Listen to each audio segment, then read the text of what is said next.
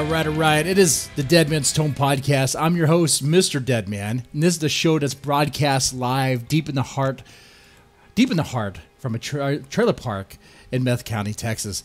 Now, this is also the show that's been banned on YouTube because this voice that you're hearing is just too damn sexy. And I'm not making that up. Susan Wachikiki, whatever her last name is, decided to send me an email one day saying that your channel is completely demonetized. Completely demonetized because the bulk of the content is sexually gratifying. And my voice you're hearing is the bulk of that content. So if it gets you off, that's why. That's why. Okay. Other news. I got sad news I got to say here. First off, John Everson, how you doing? I'm doing good. It's good to have you. I'm glad you're doing well. But I got some sad news. Uh-oh. See, people think I'm lying about the trailer park thing. They're like, no, you don't really live in a trailer park. I do. I do actually live in a trailer park. Let me, for those watching the live stream, let me post an image of what the trailer park looks like. It looks like this. That's my trailer, and that's me in front of it giving a thumbs up. It's clearly not green screened at all. Look, coronavirus finally happened in this trailer park. One infected, and it was an instant death.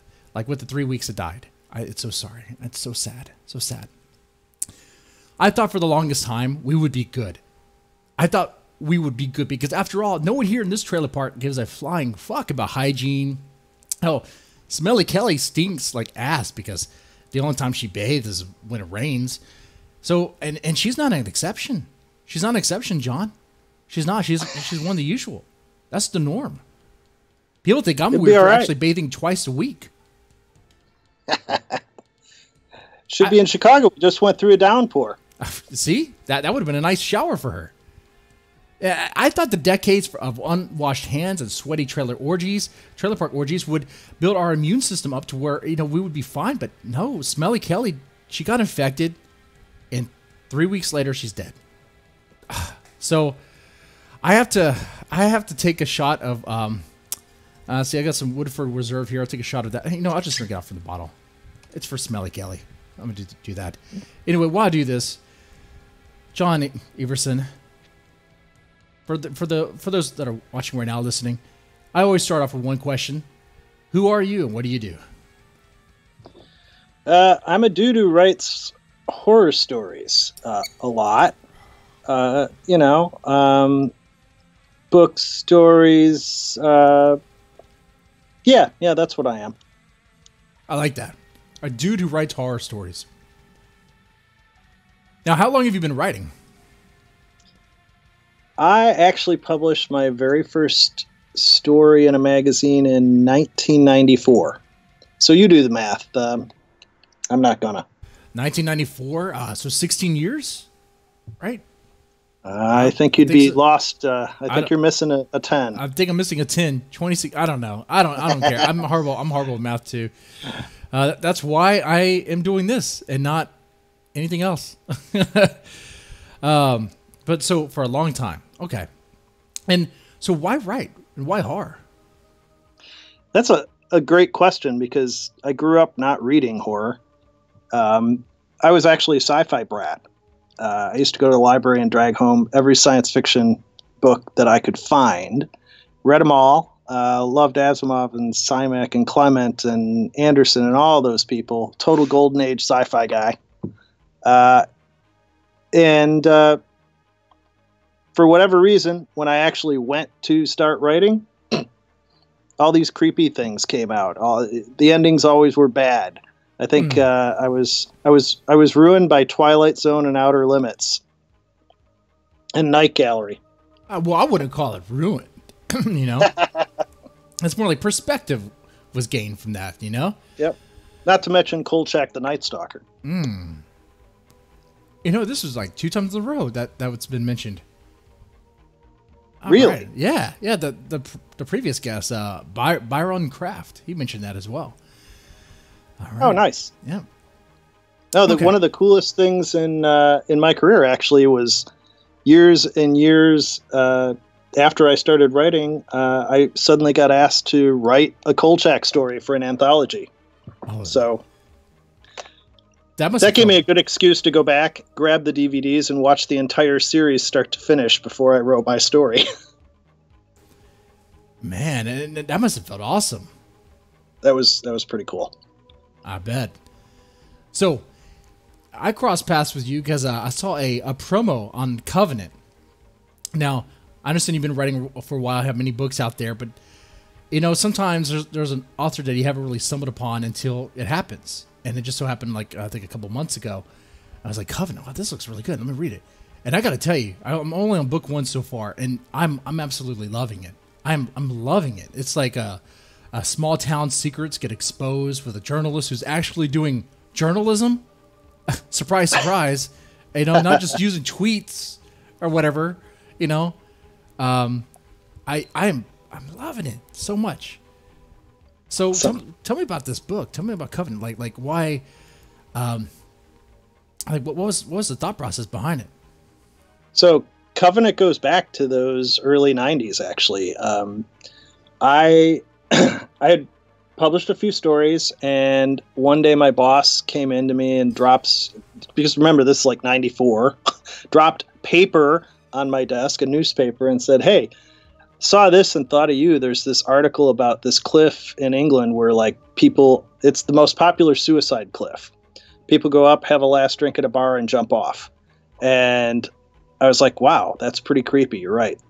And then, you know, set it aside, didn't do anything with it right away. But every now and then I put it in my idea file. Every now and then it came up, and probably a year or maybe a little less later, I started going, maybe I could do something with this, and started writing a story, except in that thing, it was suicides off a cliff that sort of start the book, but the book isn't about the suicides. It's about this demonic force that has the town in its thrall. And so Covenant started, it was one of those books, because I was a short story writer, that, you know, it came out of the drawer. I wrote a few chapters. I went, I'll never finish this. I put it back in the drawer. A couple of years would go by. I'd take it back out. And Sorry, 5 years before I had a first draft of that book. I'm sorry? Oh, no, it looked like we lost connection for a little bit. It's okay. It's okay. We're still here. No. Okay. But yeah, so it started off as a short story. It was a rough draft. You didn't really want to finish it, I guess. And eventually you did.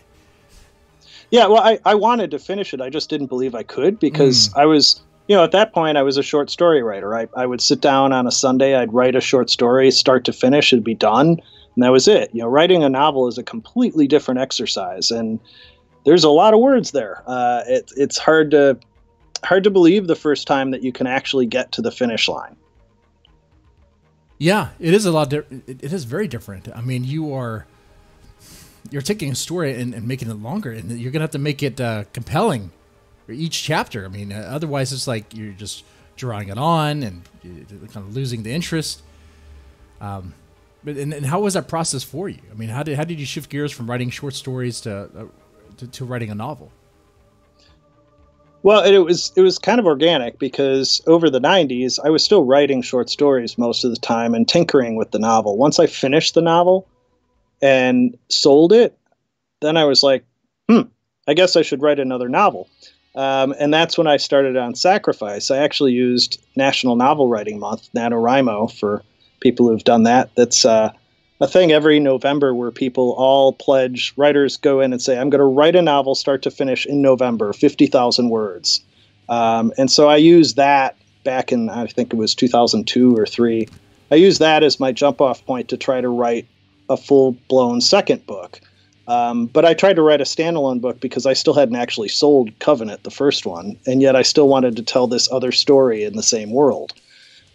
So once I did 50,000 words in a month, I realized, okay, I can do this novel thing. I finished one once. I wrote 50,000 words in a month. Yeah, I can do this. And once you get that, once your sort of rhythm changes, at this point, it's really hard for me to sit down and write a 2,000 word short story, because, you know, I'm used to sitting down and writing 2,000 words and it's barely a chapter. I mean, I would imagine so. You said 50,000 words in a day? No. National Novel Writing Month is, you're supposed to write a completed, it's a very short novel when you define novel. You're supposed to write a completed novel, 50,000 words or more, in a month. In a month. All in November. Okay. Yeah, just the make whole sure point I got of that right. Yeah, the whole point of it is get the editor off your back. Don't second guess yourself. Just sit down and churn out words every single day, and don't get caught up in the self-doubt and everything. You can't. If you're going to write that many words in a month, you just have to spew words and come back and edit later. And that's a pretty valuable lesson for writers who can get hung up on, oh my God, that sentence is still not right. And they spend, 3 hours trying to fix a paragraph. It's like, no, get the whole story on paper and edit later. Now, NaNoWriMo has been around for a while, and I appreciate how it pushes people to, I guess, become more disciplined. Now, has it become more of a fad? I honestly don't know, because I did it the one time and I've never participated since. It helped me. It kind of proved something to me that I could really produce a lot of content in a very short amount of time if I put my mind to it. And that was the most valuable lesson. Since then, most of my novels now take me 5, 6, 7 months to write. I don't try to do it in a month. I have a day job. I don't really have that. It impacted my health severely. I can tell you that. The month after I did National Novel Writing Month, I was sick for a couple of weeks. Like, you were cutting off food? Like, what? No, I was just exhausted because I was burning the candle at both ends. I was getting up at 5 a.m, writing for a couple hours, going to work for 10 hours, coming home, writing until midnight. It was exhausting. But I'm glad we're talking about this, because a lot of writers do listen to the show, and some of them, they lose the motivation. They lose the motivation, which I suppose happens, low sales sometimes, whatever. Maybe you lose interest in the story. Maybe it's lack of confidence.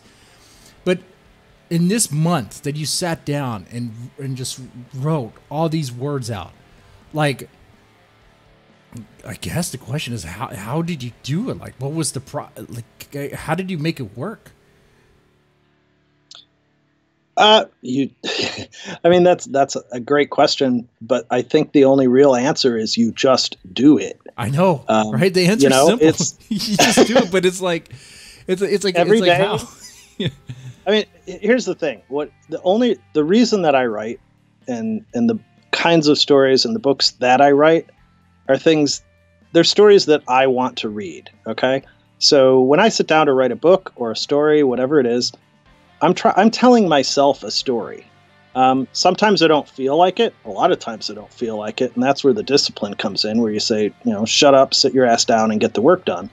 But at the end of the day, if you train your brain to just sit down, you will not leave this chair until you type X number of words. That's a great motivator. Okay. In this moment, like, we're talking about cutting off from distractions, no social media, no Facebook or Twitter or bullshit video games or Netflix or whatever. We're talking about just sit down and you're working on your book. Yep. That's it. I mean, that's it. What about with writer's block? I mean, has that ever been a factor? To me, I don't know. I mean, for me, writer's block is I don't feel like writing. It's not that I can't write. It's not that I can't force things to appear on the page. It's that I don't feel like concentrating. And so that's what I have to overcome if I'm being slow to get work done. Yeah, I get that. Is there something, it's like, am I just putting it off, procrastinating, stuff like that? And some people, they look at their procrastination as writer's block, when really it's not writer's block. It's just, they're just being lazy, to put it bluntly. So for the writers listening, hey, if you're stuck on a book and you're like, man, I want to get the short story done, but you haven't been doing it, just, I guess, look at what you've been doing. Like, if you're not writing, what are you doing with your time? Yep. I mean, here's the thing. When I started out, I was a journalist, which is why the lead character of Covenant is a journalist. That's what I knew. And as a journalist, you don't have the luxury of saying, I don't feel like doing that 1,000-word story today. Because guess what? It's your paycheck. Mm-hmm. You do the 1,000-word story. I don't care what the hell you feel like it. And if you're going to be a professional writer in fiction as well as nonfiction, you have to produce content or you starve. Now, I don't make my living off fiction writing. I'll say that right up front. But there are plenty of people who do. Right. And I'm sure they would all say exactly the same thing. Look, yes, there's some inspiration involved, but there's also a lot of perspiration. It's about just digging in and doing the work. So you don't make a living off it, but you do make, I'm guessing you make some money to, I guess, fun money, if you will, like money to blow on things. Whether my vice is cigars and, of course, whiskey. But I take it you make at least that much, something for fun. No, I do have fun. My deal with my family has always been what I make from writing goes into its own account. It pays for expenses related to writing, like traveling to conventions and World Horror Cons and such.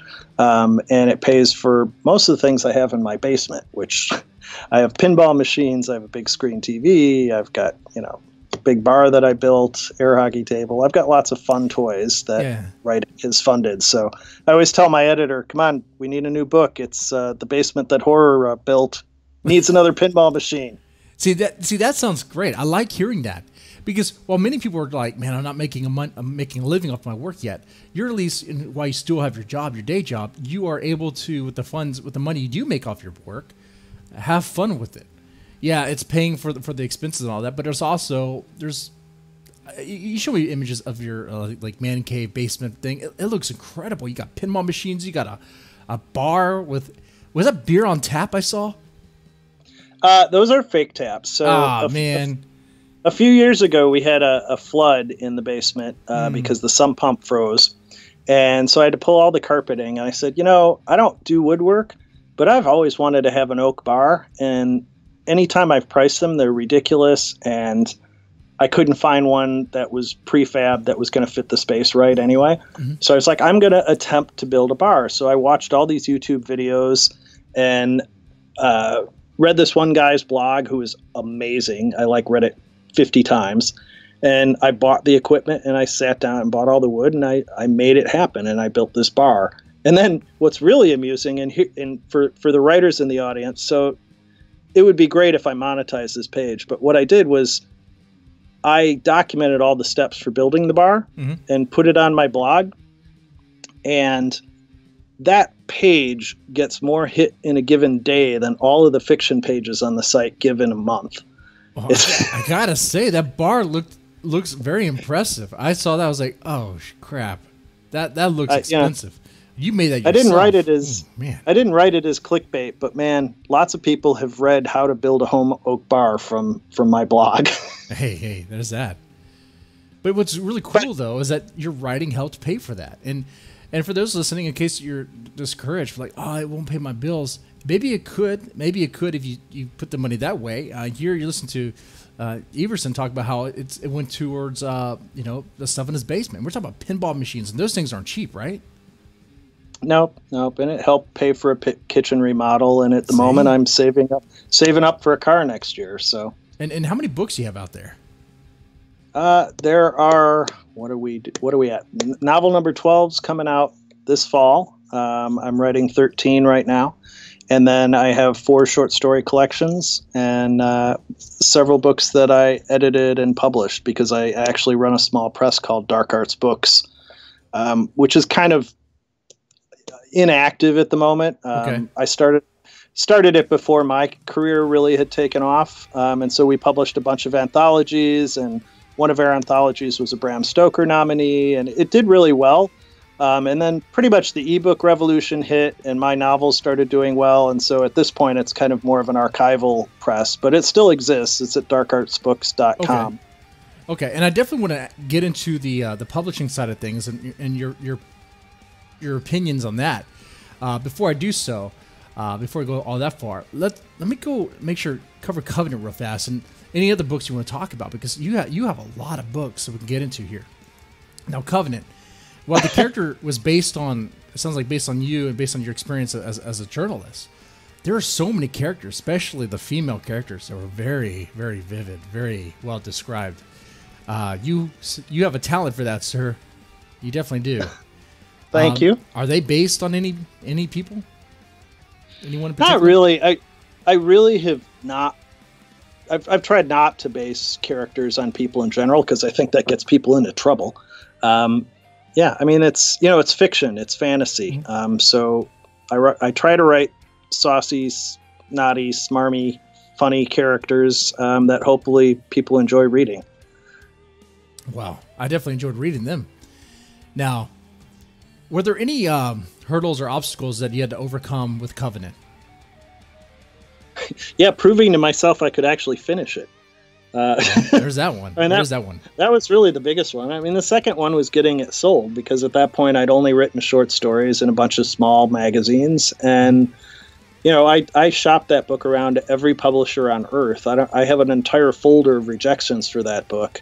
Ultimately, it came out in a small press, which I was pleased that it finally came out, but my goal was to be on mass market bookstore shelves. So I wasn't super happy about that, but at least it came out. And then it won an award, and then suddenly it gained a little bit of legs, but it still took a couple of years before I finally was able to sell it to Leisure Books in 2007. And that's when the novel career really took off, because then I actually had books in bookstores all around the country for the next several years. Oh, that's very impressive. So it did get a number of rejections. Like, how many rejections are we talking about? I have a folder full of them. I mean, I sent that book to every agent, every publisher at the time who was doing horror. I mean, it was everywhere. Everywhere. So it's been rejected, but finally you break ground, you get somewhere with it, and it wins an award. What award are we talking about here? It was the Bram Stoker Award for first novel I won it in 2005 for the book that came out in 2004. And this is your first novel. Your first novel that You were like, oh, I don't know if I can write this. It won an award. Like that. I make it sound so simple. Not like that. Not like a snap, but it took a lot of work, but you got it. Man. It was an amazing moment, especially since at that particular awards ceremony, that was a weird time, because my wife was 3 weeks away from her due date with our son.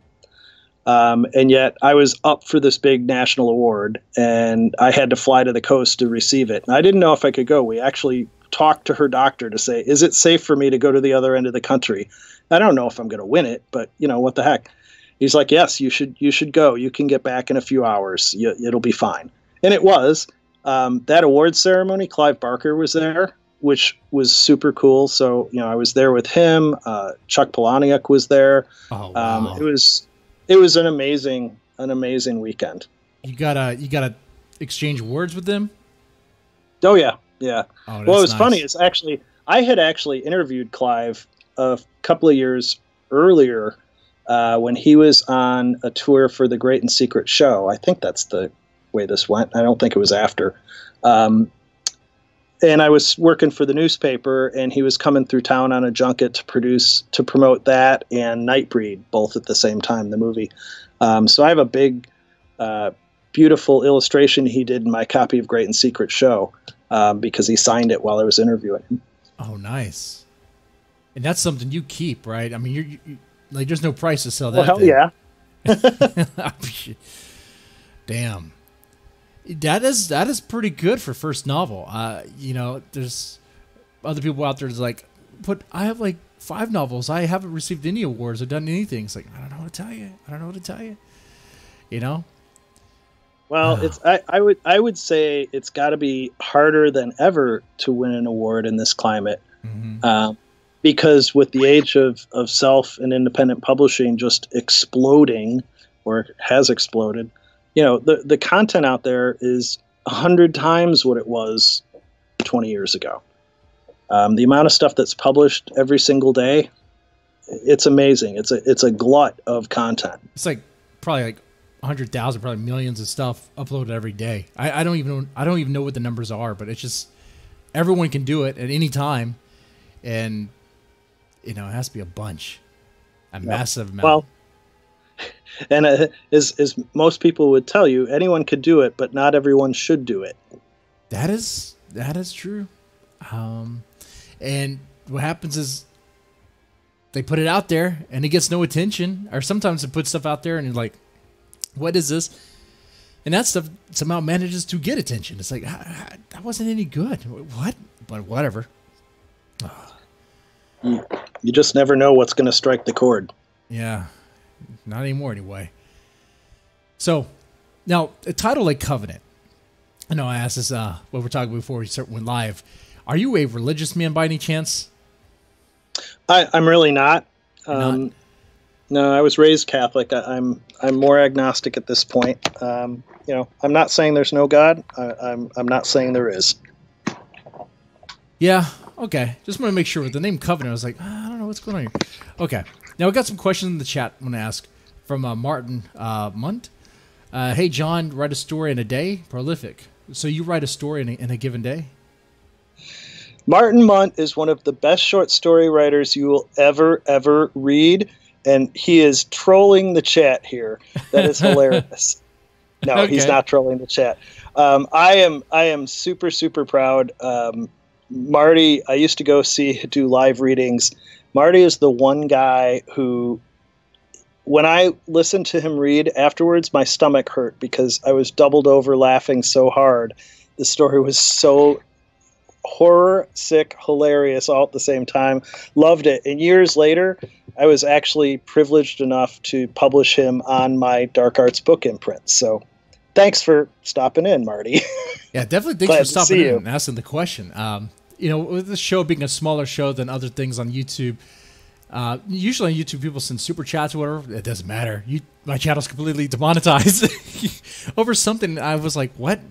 Sexually gratifying content? I have no idea what you're talking about. But anyway, I don't know. I guess maybe the mascot I use, just some Asian chick with a midriff showing. Maybe. I don't know. That might have something to do with it. Maybe. But the mascot I think you should adopt one of the nightwear covers. Oh, that would be nice. Those covers are very nice. We'll talk about those books pretty soon.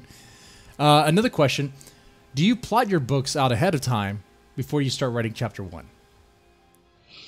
That depends. So, Covenant, Sacrifice, the 13th, Redemption. What else? There's one other. House by the Cemetery. None of those were really plotted out ahead of time. Total Seat of Your Pants novels. All of the rest I sold ahead of writing to the publisher, in which case you have to plot them ahead because you have to hand in an outline and say, here's what I want to write. Will you pay me for it? And they say yes or no. So there's the answer. Yeah, you got to plot it out sometimes. No, it's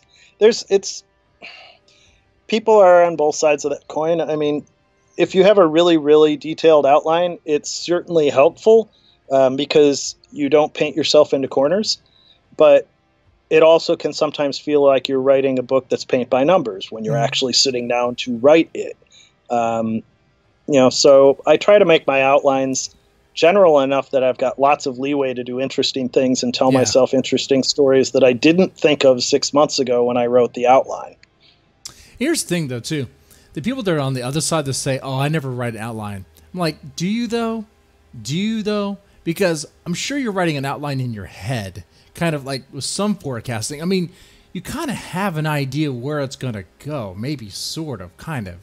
I mean, you're directing it a little bit, It's like... Oh, yeah. It's to me, it's sort of, you have visions. You have... Yeah.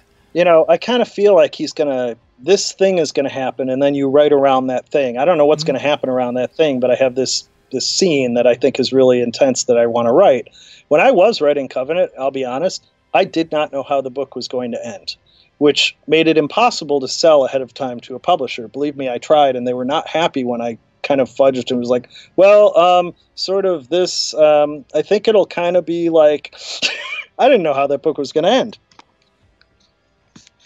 Now, I haven't gotten to the ending of it, so please don't spoil it away. Nope, no spoilers. And I'm surprised, too. That's like your first book, and that's the one I read of yours. Is that the book you would still recommend if for first-time readers of John Everson? Like, would you recommend Covenant, or is there something else you would recommend? It kind of depends what you like. I've written a lot of stuff about demon horror, so Covenant certainly is that. But if you're not into demons, I wrote a novel about a siren, and maybe that would be more your cup of tea. You've got Nightwear was another book of mine that got nominated for the Bram Stoker Award. It was a finalist. That's a super extreme, over the top erotic horror novel. That's going to be way too much for some people, other people that's like their favorite book of mine, and they wish I would write another one. So, I mean, there's no beating around the bush on this one. I mean, I think it's pretty obvious as a, erotica and horror. Yeah, that has my interest right there. I guess we could shift gears and talk about nightwear. What was the cliche question? What was inspiration, motivation behind this? That one, I honestly don't know where the original inspiration came from, because that idea is so old. I came up with that book idea back when I was still editing Covenant. So that tells you how old it was. And because I knew it's basically the Sex Club from Hell kind of book. I mean, it's a husband and wife are into the swinger scene, and she goes. Not? I mean, that's how you keep it lively, right? But she goes way, way deeper than him. I mean, she likes the violence, and he basically is. They're lured into this strange club that only appears once a month, and you have to have an invitation to even find it. And wait, are they careful about the once a month thing? I mean, do they time it right so that way she's not on her flow, or is that part of it too? No, it's kind of the Brigadoon of demonic sex clubs, I think. Okay.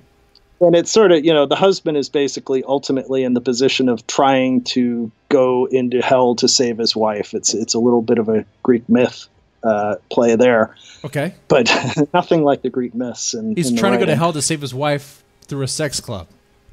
I gotta fuck all these chicks to go to hell so I can save you, baby. I'm sorry. I'm trying to save you.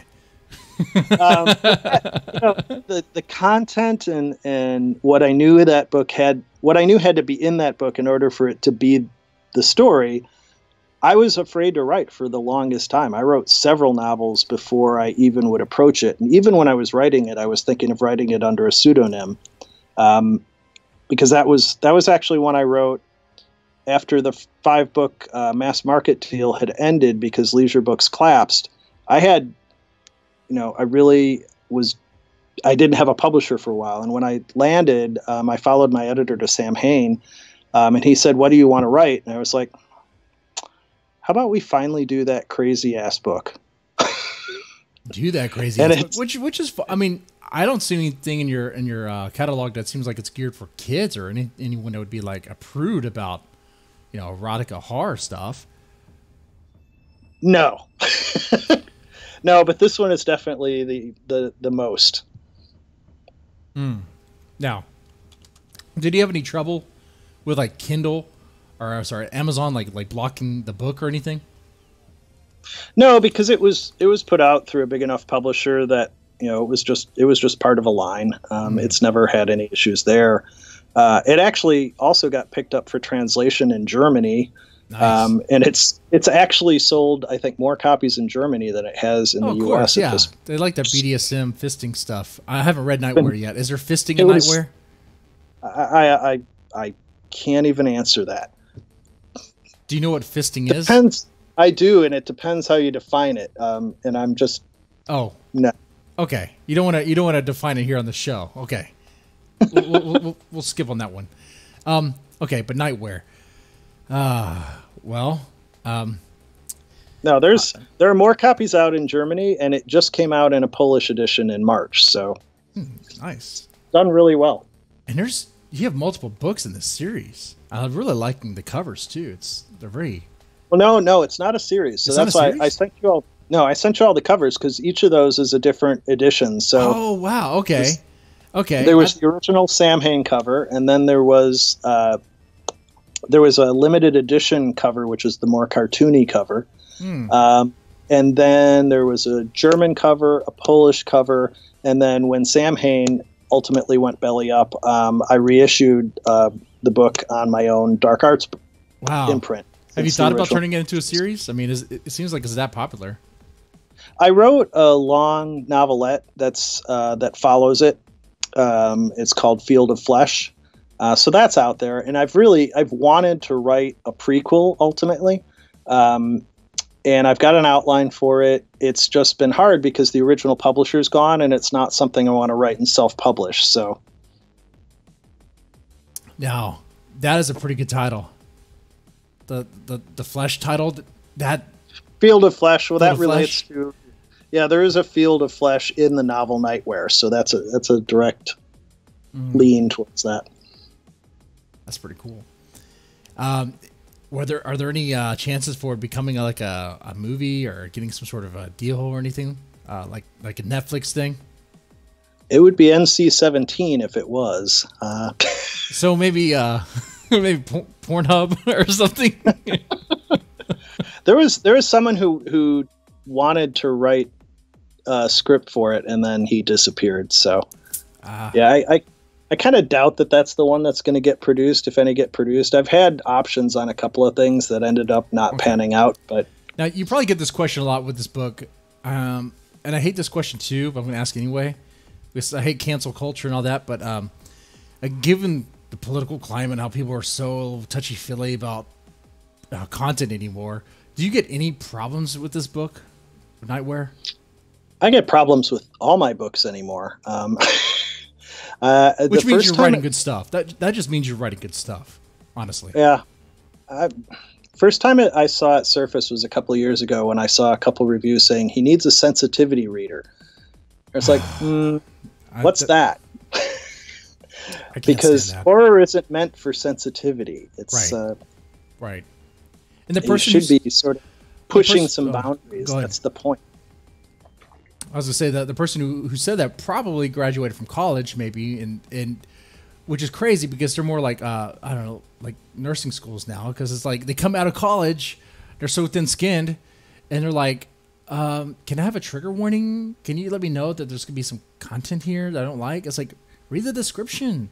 Like it's like if you look at the cover for Nightwear, it's pretty clear what it's about. It's pretty clear what you're getting into, right? Yep. I would think. But what was the worst of your of this criticism, of this, I guess, backlash? It hasn't really been a backlash. I've just noticed there's been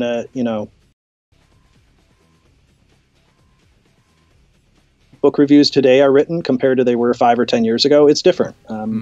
People come at books. I don't know if it's a different reader group. I don't know if it's because it's a specific reviewer crowd that maybe didn't exist years ago. But some of the reviews are just tone-wise different than they used to be. Right. And that's for the old books as well as the new books, But people who like the kind of horror that I write like the kind of horror I write, and that's who I'm writing for. I'm not writing for everyone. I'm not trying to. Right. Because on the contrary, I mean, while we talk about the negative feedback, what about the positive feedback? I mean, you have a lot of books out there, and I'm sure you're getting tons of people saying, I really enjoyed this book. Yeah, and the thing with that's the crowd that I hope to please, but you always know, and I mean, we all feel this way. You pick up a book and you read it, you love it, and then you look to the author's next one or the last one, and often it just isn't quite as good as that one. Well, a lot of times the story that brings you into an author or a director in movies, that first thing you read of them, it's like an introduction to a whole new world, a whole new language of that person's art.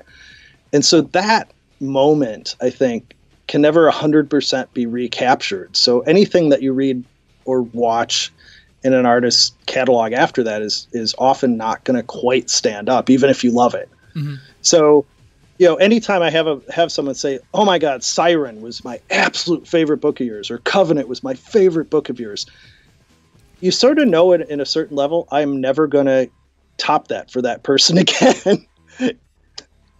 But you hope, you try, right? Yeah, I totally understand that. For me, it was Anne And then Rice. again, I still do have. I also have people who, there's somebody I know who almost every book I write, just, that's your best one. I'm like, you said that the last time. See, you made a fan with me here. I mean, I definitely first off, I need to finish Covenant. And it's a series. It's a trilogy. I need to finish, definitely read the other ones as well. But I might skip and start reading Nightwear later on tonight or maybe tomorrow, whatever I can. Now, I'm looking at your Amazon page here. Now, are you in with the V Wars of Jonathan Mayberry? Yeah, Jonathan invited me and a handful of other authors a long time ago now to write stories in this concept world he had called V-Wars. Mm-hmm. And we did, they took the stories and we all had to reference characters and plot things that Jonathan had come up with so that it all hung together. But we really wrote independent stories. And then what they did is they sort of chopped those stories up and interspliced them throughout the book. So they were kind of like chapters of interlocking stories. And it's a really weird way to me to have created a novel, but it worked. When I read it, I was like, wow, this is really cool that this whole shared world thing came together like that. And then a couple of years later, he said, hey, do you want to write another V-War story for the third book? And I was like, yeah, can I actually pick up one of my characters from the first one and take her further? And he said, yeah. So I did. And that came out in V-Wars Night Terrors. And then a couple more years went by, and a board game came out, a comic book series was done. And then all of a sudden, it sold to Netflix. Yeah, I saw that. And I was like, at one point in time, it seems like a long time ago, Jonathan Mayberry was on the show.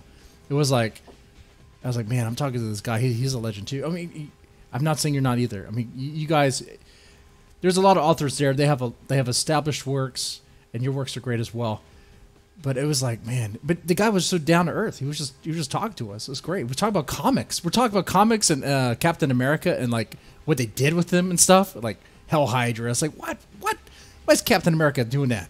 It was great. It was great. Jonathan is one of the most amazing people, and nobody has the kind of passion for comics and horror and just sort of the fantastic that Jonathan does. He's an amazing writer. He's an amazing person. And I was honored to be able to work on 2 different books with him. It was amazing. Hey, it brought me the first time any of my characters have ever ended up on TV, because they did use snippets of my stories, and my characters are actually in V-Wars. So unfortunately, they decided they're not renewing the series for a second season, which sucks, because I would really have loved to see where it went. But that's dumb. That's so dumb with Netflix. Okay, I got some more questions from the chat. John, how many pinball machines do you have? Why? And can I have one? That's a serious question. He has a shipping address. Yeah, I'm sure he does. I have 5. And no, you can't. They are all hard won. I got my first pinball machine in 2014, and it really brought me into the hobby, where I realized there is a hobby. There's a whole subculture of pinball enthusiasts, and these days, I like that. There are conventions. My son and I go to 2 conventions a year, both of which are probably off the books this year, but typically. And yeah, so little by little, I've totally gotten an understanding of both the game and all of the machines' histories, and I've looked for very specific machines that I want to own. Writing being a nice hobby that brings a little bit of income doesn't allow me to buy new pinball machines. I'll say that. It does allow you to buy new ones, or does it? Not. No. I mean, the old games from, which actually are the ones I like, the games from the late 70s, early 80s, for whatever reason, that period of machine I absolutely love. Mm-hmm. The new machines obviously have way more electronics and bells and whistles and moving things and all that stuff. But my God, those machines are like $6,000 to $8,000 if you want to buy one. I didn't even know they still make them. Whenever I go to a Dave and Buster's, they have all these they look like cell phone apps as games. I'm like, what the fuck is this? What is this?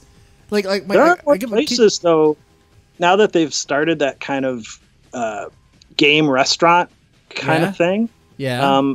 I've noticed a lot more of those places are having pinball machines, and the new ones too, which is nice, because then you can play them. So you can't afford to own them. Right? Shit, but yeah, pinball machines really did transition at a certain point. They stopped being made largely for businesses and started being made largely for the home user, because the whole audience changed. Now, are you a master of these balls? I wish. I'm a lot better now than I was before COVID. I can tell you that. Okay. So I've spent about 2 hours a night for the last 4 months playing my machines. So how many balls can you handle at once? I'm asking a serious question here. Yeah, I don't know why you're laughing. Oh. It's a pinball question. How many balls can you hit at once? Well, in my house, 2, because I don't have a machine that does more than that. So 2 is the right answer, I guess. But no, pinball's fun. Pinball's fun. The other question is favorite B horror movie. I usually ask this question anyway towards the end, but I guess I ask it now. What is your favorite B horror movie? that is a tough question. I'm a huge fan of Italian horror, so I don't consider Argento B horror movies. So otherwise, I'd say Suspiria, but I think that's like premiere. I could go Fulci's The Beyond. I could go Gene Rollin, and I'm not saying his name right, but he was a French director who I love. And I don't speak French, so I don't have the accent. But Gene Rollin's Living Dead Girl has probably been one of my favorites forever. So yeah, anything by Rollin, Argento, Fulci, that's where I'm at. Living Dead Girl. Don't know if I've seen that movie. You may have heard the song though, because Rob Zombie yeah, references it very heavily. Okay. Well, I'll definitely give that one a shot. That person was asking for a quarantine movie recommendation, so I'll give it a shot too. The Living Dead Girl. All right, and also, what's John's favorite type of horror to write? Monsters, demonic covenants, ghosts, haunted house, werewolves. I don't really do werewolves. I did one short story, I think only one short story that had a werewolf in it, and the werewolf wasn't even the main character. That's Bill Gagliani's territory. You're shaming werewolves, man. They have a place. No, I'm not. It's not where I'm at. W.D. Gagliani, who's up in Wisconsin, he's a great friend of mine. He's got a whole werewolf series that's awesome. But it's not what I write. My thing is demons. Demons. More of my novels than not have some sort of demonic force in them. So now, demons for the. Oh, go ahead. I said demons for the wind. Demons for the win. Okay. And now, were you always an agnostic? I've been a doubter since I was in kindergarten. Most people, yeah, I would imagine so. It's like Noah did what? That doesn't make any sense. I've always been the person who questioned everything. So. Yeah, I'd like to. I mean, and that's the same thing with ghosts and everything else. Like people ask me more. Do you believe in ghosts? And I'm like, oh, not really. I have to tell you, I've never seen one. I've put myself in the position to see them in a million places because I used to do live readings with Martin Munt at a place in Chicago called the Red Lion Pub. And I was down there every week, and people supposedly felt cold spots and had all these apparitions. And I took another writer who was one of the people who says they can feel spirits and whatnot. I took her out to Bachelor's Grove Cemetery, which is where my novel The House by the Cemetery is ultimately set. Yeah. That's supposed to be one of the most haunted places. I've been there many times. I've never felt anything. Resurrection Cemetery I've gone to, where supposedly you can see the fingerprints in the bars of the gate where a ghost tried to, pry them apart. I wish that I could see them, and because if I did, I probably would never write another horror thing again because I'd be scared to death. But I haven't seen it, so therefore I can't really say I believe it. And that's the thing. Obviously, what I was getting at, because it's like with the demons, like I don't know if you have a religious background or if you draw from that, but it's like it doesn't really matter necessarily. You don't have to have a religious background or even really believe to write demons, nor do you have to believe in ghosts to write about ghosts. But people will draw that, they'll be like, I wonder if, has he seen a ghost before? Because he's really good at it. He's really good at writing ghosts. It's more like John Everson's really good at entertaining you with what you want to be entertained with.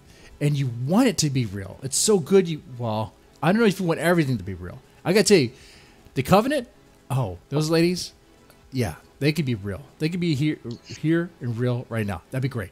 But the other stuff, no. The crazy cult, it sounded like a crazy satanic Wiccan, well, Wiccan's not satanic, but, crazy cult thing going down. I don't want that in my life. But it sounded very real, It's supposed to be escapism. It's not supposed to be real. Exactly. And that's why when I see some of the critiques of horror or fantasy books or whatever, they're like, oh, come on, this would never happen. I'm like, no, of course it wouldn't. That's kind of the point. Right. And it's like they're missing missing that big point right there. And fiction's getting it kind of rough too. Sorry, not fiction, fantasy. When even fantasy races like orcs are being, it's like, guys, orcs are racist now. Okay. Yeah, something I heard too the other day. I was like, that doesn't make any sense. I don't even understand. I haven't read fantasy since probably I was shortly out of high school, so I don't know the scene there anymore. Yeah, I don't understand either. When I read that, I was like, that doesn't make any sense. It was like D&D. They're saying orcs are racist, but that's weird because they literally have black human characters in D&D, so I don't understand what they're talking about. But I don't know. But people they look at even fantasy and think it's real life. They look at horror and think it's real life, and I don't know. But what is? I always came to books because I want to escape, and I want to go to a place that is not where I'm at right now. So I don't really want stuff to be real. Whether it could happen, whether this person would ever really do that, kind of don't care. Take me away. Take you away. And even the process of writing it. Even process of writing that book. I'm sure when you're writing your characters and going into the prose and all that, I'm sure it takes you away from the BS and the drama of your life, right? Yep. It's a different place. It's you're in your own world. And in a way, for some writers, is it kind of therapeutic in a way too? Because like you can kind of, I guess dump any sort of negative emotions you have built up with something else into your work, or is it is that not the case? I think that happens sometimes. I don't think that happens for me a lot, but I can tell you, I have a new novel coming out this fall called Voodoo Heart. Mm-hmm. It's set in New Orleans, and there's this one scene where the detective has this kind of introspective dialogue with himself about losing his wife and how I'm not even going to go into what it is, but I came in, this is a weird connection, but I had been nursing a bird for literally months. You have? I've had pet birds my whole life, basically. Ooh. And I had this one beautiful green, she was called a parakeet, but not like a budgie parakeet like you would think of. She looked more like a small parrot. She was a different kind of breed of parakeet. There was something wrong with her from the time we got her, and I had her in and out of the vet for weeks, and I would sit with her at night while she had pneumonia and was breathing like I thought she was going to die. And she finally died. Ultimately, she died in my hands, and it was an awful, awful thing. I'd spent so much time and effort trying to help nurse her back to health, and it just didn't work. The bird had pneumonia? She had pneumonia. She had some sort of thing that was wrong with her inside, so she was constantly sick with something. And she could never get diagnosed. She was to the vet I don't know how many times. She was in an oxygen tent like 4 times. Point of all this is, after all of this heartache with this bird, like, I was broken up. And so I was out one day a few weeks later, and I heard a song from Pink on the radio. And I'm blanking on which one it is now, but it's something about a breakup and whatever. And the lyrics to that song spoke to me, and they triggered me all the heartache that I'd had about the bird. And I came in, went straight out to my patio, sat down, and I wrote this scene, which was totally about me losing a bird as the main character talking about his wife. Hey, So yeah, in that sense, I did channel real emotion into what I hope is an intense sort of, emotional scene that people read. and I'm sure it's going to pay off. I mean, you said you're working on this book now. Well, when does this book drop? No, it's Oh, done. it's done. It's in the can. Yeah. Okay. Yeah. And this is So that comes out in October. in October. Okay. Okay. Now, birds. I have to say, I guess you've never seen the movie The Birds, because I can't stand. Like, I'm horrified by birds. I've been scared to death because of that movie. I just can't. No. Seagulls, man. Like, Birds are super cuddly. they want to go for your eyes, man. No. I'm afraid of them. I have a cockatiel who literally tugs at my ear all the time until I take her on my finger, put her up to my face under my nose, and scratch her head, and she snuggles in and just keeps moving her head around as I'm scratching her. I mean, they can be super, super cuddly pets. Okay, wait. See, people always say, like, are you a dog person or a cat person? But you're a bird person. So, like, Yep. So you don't go cats or dogs. You're bird. I'm actually allergic to all things with fur, which is why I got birds in the first place. But man, yep, nothing with fur in my house. Nothing with fur. So no furries. Yeah, my son wanted to watch My Little Pony. I was like, I don't know, son. That's a gateway to bronyism. I don't know. What?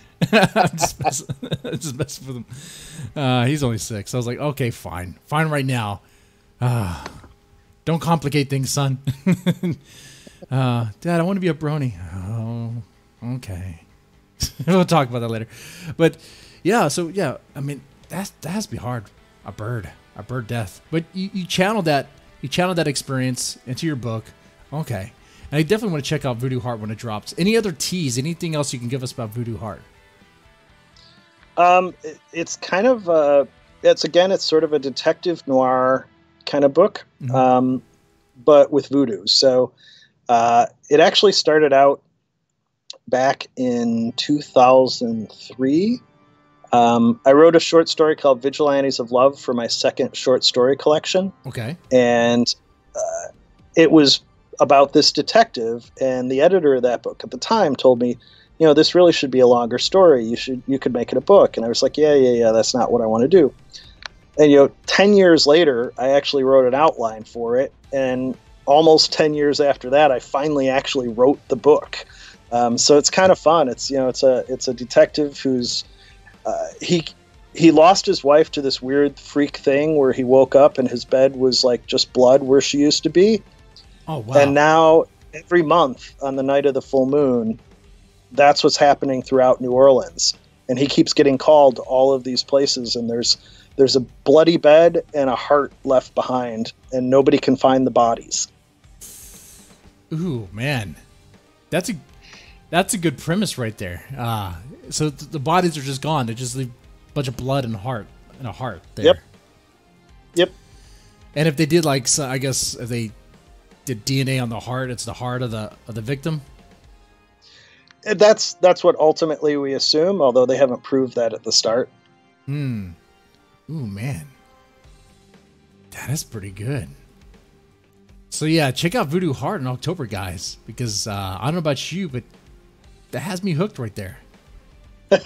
Good. That's pretty good, because think about that. Think about that. Just waking up next to your loved one, would be your wife or fiance or girlfriend, or I don't know if you're into dudes, a boyfriend, or if you chick, a boyfriend. But you wake up next to them and they're gone. It's just a bloody mess and a heart. Wow. Just like that. Just like that. Man. All right, I got some more questions from the chat. Do you listen to music while you write? And what kind of music is your favorite? Always. I listen. I want more ethereal kind of stuff because I don't want to listen too heavily to the words. So I listen to Cocteau Twins and Delirium and Conjure One and a lot of really ambient kind of stuff. And this is while you're writing, like while you're putting the words to the page.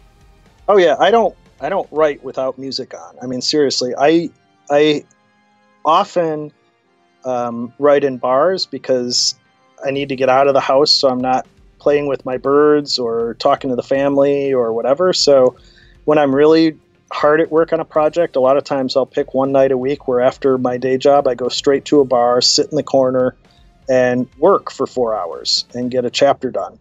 That's called writing night. And, people bring you finger food and a beer, and you can't go anywhere and do anything but sit in the booth. So I get a lot of stuff done then, and I get beer. But part of the point of this is that the selection of where I go to write has an awful lot to do with what music they play. Because I can't sit in a bar where no music is playing, and I don't want to sit in a country western bar. Frankly, it's not my thing. Yeah. So I'm always like on the lookout for. As I used to travel a lot more for work too. So I'd come back after the day to the convention hotel, and I'd be like, I don't want to sit in a hotel room, and I'd go out and I'd find an Irish bar or something, and I'd write there until the wee hours, and then go back to work in the morning. So yeah, music's really important to me, and the music does change book by book. Like when I was writing Siren, I made a very conscious effort to listen a lot to Cocteau Twins, because for those who know them, the lead singer is like really ethereal, it's beautiful, and like you can't understand any of the words she's saying because she almost sounds like she's singing in a foreign language, even though it really is English. Just perfect kind of music to evoke a siren, right?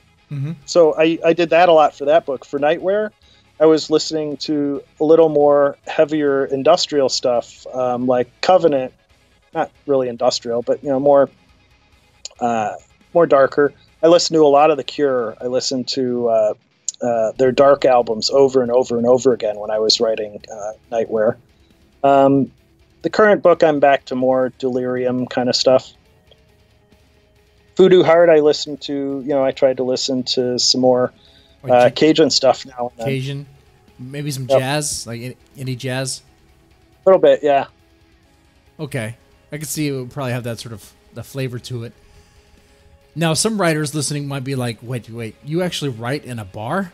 Probably still stuck on that. You write in a bar? But like no distractions, like the people don't mess with you, they don't come up to flirt, like, what are you doing? No? Actually, that does happen sometimes. It used to happen more when there was one place that I went to. I liked to go there because they had good finger food and good music, and they usually had like a live guitar performer by the end of the night. Mm-hmm. But that also was a college hangout, and there were many times when it crowded up so much that I'd end up with people right there in the booth with me, and they'd be like, "Hey, what are you doing? And that's when you know it's time to leave." I'm working on my novel. Am I going to be in your book? That's so pretentious. I'm writing a novel. What would you say? I don't tell people. Yeah, I'm working on a novel. That's what I do, and I always would have I'd always have my postcards with my books and stuff on them. So if people were really interested, I'd hand them one and be like, "Yeah, maybe they'll go buy one and like it." But hey, cool. And they'll be like, hey, "Can I be a character? Am I going to be in your book? I don't even know who you are." Exactly. No, it's amusing as that could be sometimes. It's really not what you want to happen, because that stops the whole reason you're there. Right. Now, one question I already asked, what's your favorite horror movie? Well, no, actually, you didn't. More like the chat asked, what's your favorite B horror movie? Okay, what is your favorite? What is two questions I definitely have left for you? One, is there something in the writing or publishing or in horror that grinds your gears, irritates you, whatever? We can vent about that for a little bit. And what is your favorite horror movie? Whichever one you want to do first. I'll do the movie first because that's easier. Okay. And my question is answer, I should say, is Pat at this point. It's Alien. Alien is nice. Because Alien is both my favorite science fiction movie and my favorite horror movie. Mm-hmm. Because it's both. And hugely impactful movie. It's genius on so many levels. It's moody, it's scary. You love the character, you're afraid of the monster. It's awesome all the way around.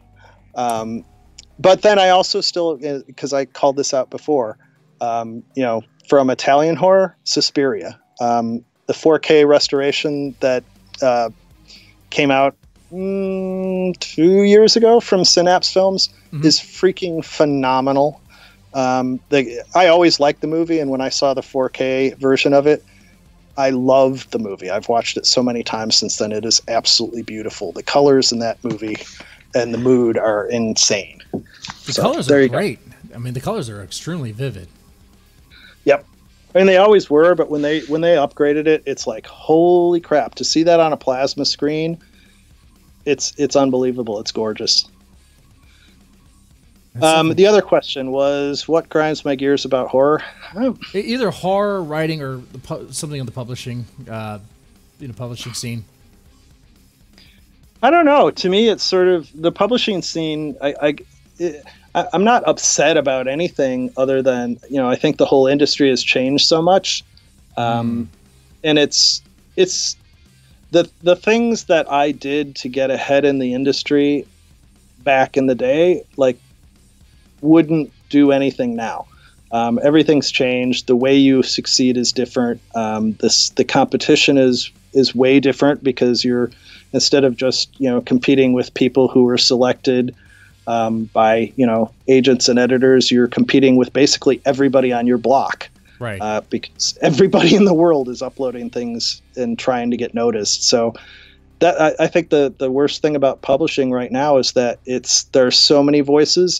It's next to impossible to get heard. I can't imagine just starting out in publishing now. At this point, I've been at this for over 25 years. I don't have a ginormous audience, but I do have an audience, and there are people who like to see what I write every year. And it's nice to know that there's somebody out there who's going to want to read your book when you finish it. That is good to know. That is a good feeling to have, that knowing that people are going to read your book. And you're right. It has changed quite a bit. I mean, self-publishing has made it extremely easy for people to just put whatever they want on there. It changed the game. Yep. I mean, I say this, I do publish books. I publish more anthologies, like collections of short stories. Like, you know what that is, but some people don't know what that is. It's like, what's an anthology? A collection of short stories from other authors. Because anymore I feel like I'm selling books to people who don't even read. That's the other thing. Like, readership seems to be like it. More people have a Kindle more than ever, but it's like, are they really reading with that Kindle? What are they doing with it? Are they watching porn with it? Are they playing games? Like, what are they doing? But it's like, but yeah, it's changing. As a publisher, I know that anymore I'm just like a middle guy. You could just have success. You could find success. It takes a lot of work and chance and luck if you go the self-published route. And some people have had success with that, but it's like it's not easy. It's not like you just put it up there and then boom, you're done. No, you got to put it up there, and then you have to market it. You have to get people to find it, direct people to it. Now, the old adage, it takes money to make money, is very true for publishing. And that's why, I know people have had great success at self-publishing, and more power to them. And that's awesome. Me, I do keep a full-time day job, and I have to devote most of my energy to that. So I can't give my writing the marketing department, that a self-published author needs to have. You need to have money. You need to have feet on the ground constantly doing that. So I would way rather actually give that to a real publisher who has bank, who has, copy editors and an art department for covers and a marketing department to actually, sell the book and get it into bookstores. That's why there are publishers, and I respect that. And I want that professional section of publishing to succeed, because when they succeed, I succeed. And I can't succeed nearly as well on my own. I do too as well. Though, and sometimes it happens where you hear about a publisher not paying people. It's like, come on, guys, do that. The one thing you can do is at least pay the authors. Hey, if you're making money off their work, pay them. It's their work too, I guess that doesn't help. That hurts things. That's my thing. That's what irritates me. Is when I guess publishers put a bad name for other publishers out there.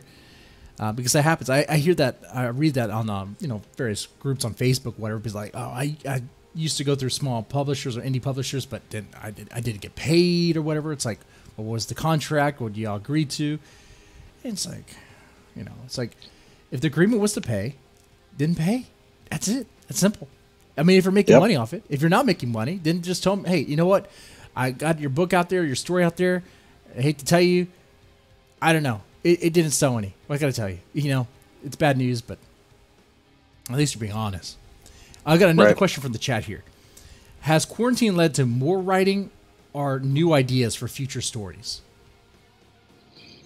Not more writing, because I hit quarantine at a weird time. I had just finished up Voodoo Heart a few weeks before then, and literally the week that everyone went on lockdown was the week I was supposed to be in New Orleans for another business meeting, and I was getting my page proofs from the publisher that week. So I was like, oh, this is going to be really cool. I'm going to actually look at the copy edits of Voodoo Heart in New Orleans at one of the bars, which I actually wrote into the book. How perfectly complete of a circle is that? Because for it to be a circle, you have to know, I actually started the book at a specific bar in New Orleans over a year ago. So to have been able to do copy edits there would have been amazing. Instead, we went on lockdown. The meeting was canceled, and I did my page proofs at home in March.